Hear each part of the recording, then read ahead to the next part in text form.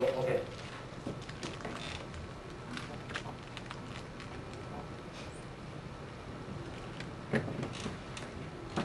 然后后面我们契约中其实会有简称嘛，对，大家都学过，不要重复用字。这后面简称有几种方法，你可以直接用这样子挂号，这种以后你就通通提 TVB 就可以，或者是你可以这样写。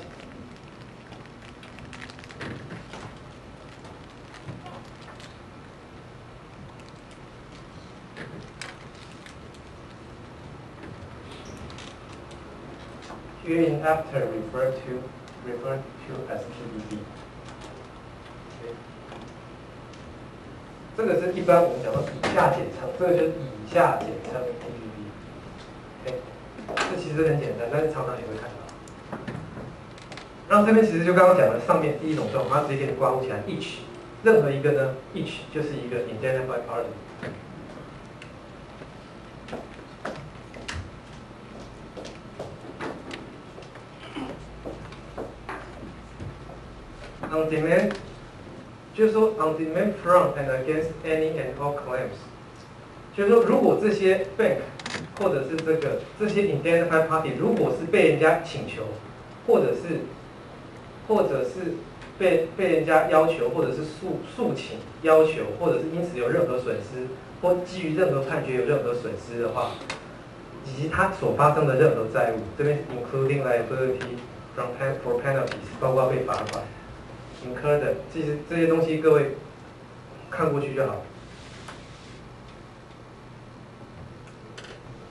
但是各位可以发现，我们刚刚讲的东西，这些用字其实一再的出现。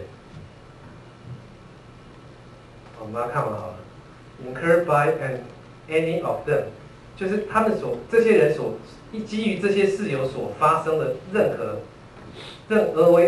基于这些事由而为结果的任何的 related or reason of， 或因为这些东西为原因的 litigation 调查啊、诉讼啊或其他的程序，不管那个银行是不是一个当事人，不管那些银行是不是这些程序的当事人，也许他只是出去当证人或者怎么样，因而产生损害。entering into or performance。所以各位看到这个可能对各位太复杂了，但重点是各位看一个地方。你各位只要知道这边东西所有的东西你都要赔就对了 ，including without limitation the reasonable fee， 这些东西在讲赔的范围了 ，including without limitation the reasonable fee and expenses of counsel， 律师费用 incurred in connection with any such investigation, litigation and or other procedure，but excluding， 我请各位看的是这个条款，这些东西也就是拉里拉扎包山包海的东西你都要赔。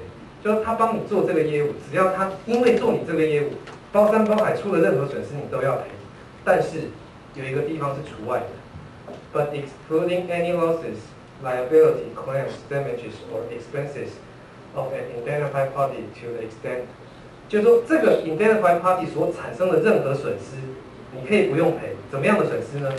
因为这个损失是在他自己 of such， 然后他回头跟你讲说啊，对不起，我审错了，造成你500万的过失，500万的损失。但是其实我会犯这种错误，只是因为我对 UCP 500不熟。各位知道是 UCP 500吗？我因为对 UCP 500不熟，所以我犯这个过失。但是问题是，路边的欧巴桑知不知道 UCP 500？也不知道啊。那他有没有重大过失？他顶多是没有尽到善良管理人的注意义务嘛。他有没有重大过失？也没有啊。你委托他帮你审单，结果他 UCP 500不熟，他所产生的损失，你还要赔他你还得赔他，你不仅没办法找他赔，你还得赔他听起来蛮离谱的吧？这就是 Bank of New York 的条款。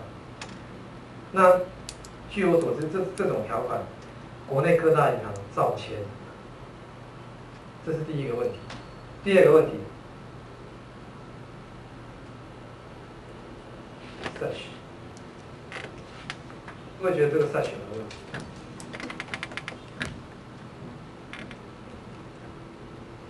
你看哦，这些包山包海状况都要赔，除了这些情形不用赔。什么样的情形呢？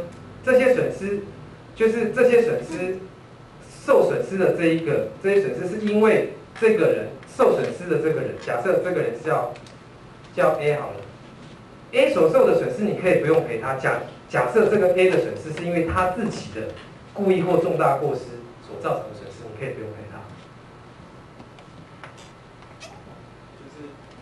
那我举个例子来讲 ，Bank of New York 假设五个职员，假设那个第一个职员犯了一个重大过失，就害得第5个职员被人家起诉，被人家诉请赔偿500万，你觉得你要不要赔那个第5个？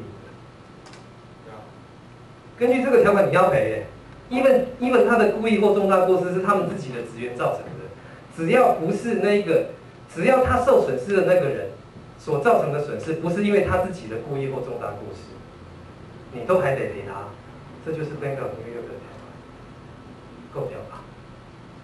这种东西其实就是你没出事的时候都没出事，一出事的时候，你条件一翻起来，像那什么博达案，博达案其实他那个公司在不是博达案，之前有个案件，老师有提过那个案件，那个案件他熊忘记。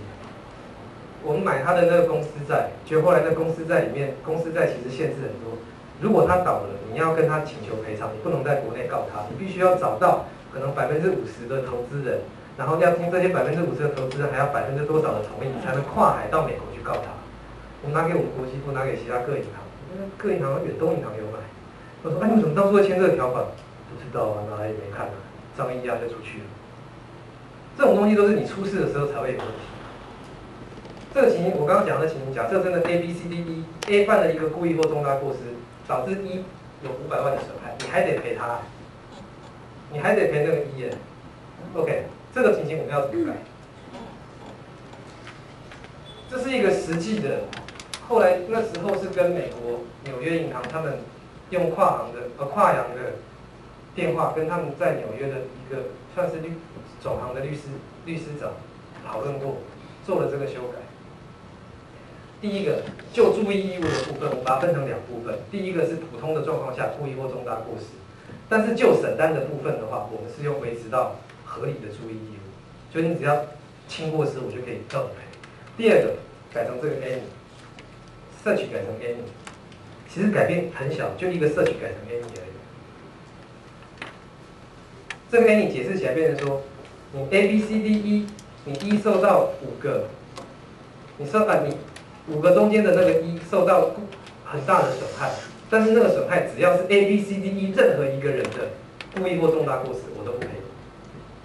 各位觉得有没有比较合理一点？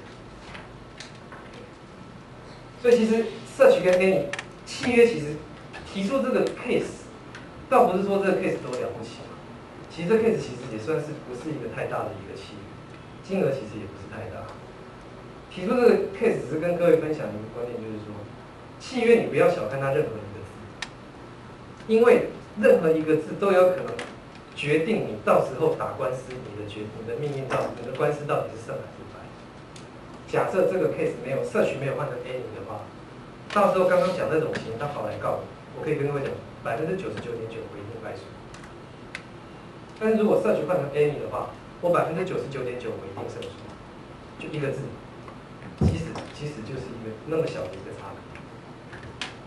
OK， 那今天不好意思耽误到各位这么晚，谢谢各位。有没有什么问题？